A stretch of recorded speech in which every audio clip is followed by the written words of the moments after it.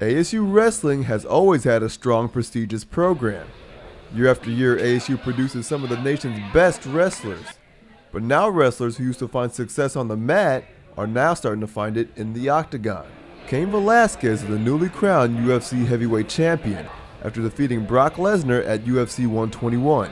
He feels being an ASU wrestler helped prepare him for success in the UFC. Wrestling got me my base.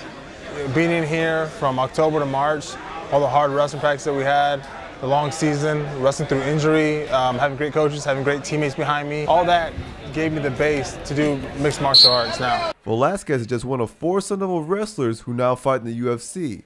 The others are C.B. Dollaway, Ryan Bader, and Aaron Simpson. I'm a proud Sun Devil and always will be, and I think that we always carry that with us, every time we're in the octagon. I'm happy to represent. I'm just try to represent to my best abilities, try to be the best fighter that I can be, and be the best person that I can be.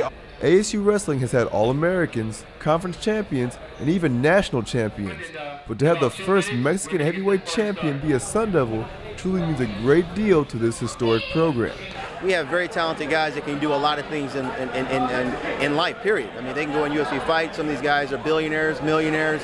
I mean, wrestling people are very dynamic. Cain's awesome. He's one of those guys I really look up to. he works so hard.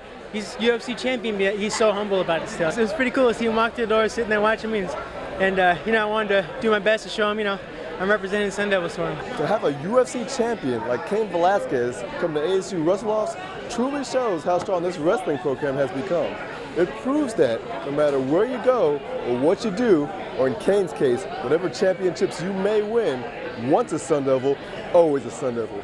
For Sparky Sports Network, I'm Isaac Easley.